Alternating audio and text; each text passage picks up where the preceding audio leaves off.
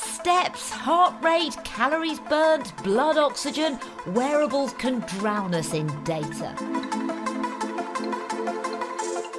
If, though, you want to be able to use one measure to represent your cardiorespiratory fitness and your oxygen efficiency, well, a VO2 max test does that.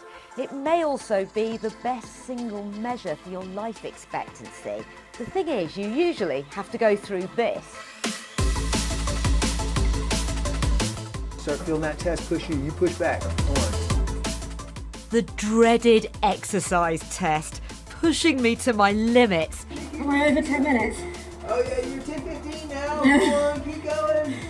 Loads of data comes out of this, but the important bit, the VO2 max estimation, is the number that describes your cardiovascular fitness. It's the measure of how much oxygen your body consumes whilst going through this. It's a really good effort.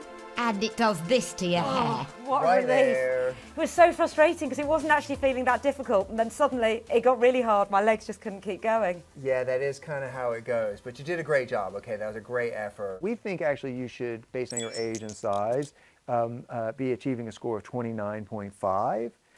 You're actually achieving a score of 37.5, so you're 127% of your predicted score, or 27% better than you're supposed to be. Thank you. Well, that's great to know, but it's not actually about testing me today.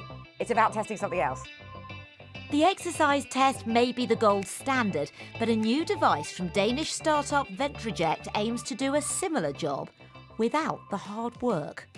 So what we can do with this small sensor here is we can go in and measure the vibrations in the chest caused by the beating heart. We do that by you lying down, actually, and then measure for 40 seconds. The brain behind all of this is our algorithm, and then taking that heart reading into it. And then we can assess the VO2 max. You can also get those readings from devices like an Apple Watch, a Fitbit, an Oura Ring. How different is that to those devices? So what the difference between this and those devices is we'll be able to do a spot measurement. So I can pull anyone in from the street and actually get an accurate VO2 max right here, right now. They need several months of recordings from you. Okay. There you go. That's it. That's it, and then you lie down. Okay. Age, weight and height are entered into the app and you're ready to go. It's intended, certainly at first, for use by doctors as a more efficient, practical and, for some with medical conditions, safer option. So we have the results. Ready? Great. If you want to see where you're at. Initial trials showed a 12% error ratio, but that's improving as the algorithm does.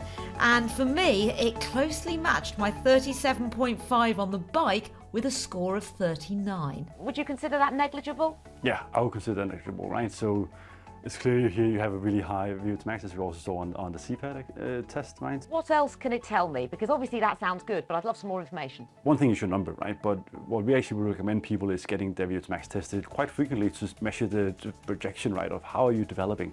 It's fitness, but also if you're a smoker, you can stop smoking. There is something on your diet. So, and also generally just losing weight can also improve your VO2 max. We don't need you to run a marathon tomorrow. You might be able to do it, but some people might, right? Might not. So it's an element of, we just need people to do a little bit more exercise than what they do today. Well, I've definitely no plans to run any marathon, but for many, even going through these sorts of tests can be intimidating. So the prospect of a device being able to do something like this could come as a relief.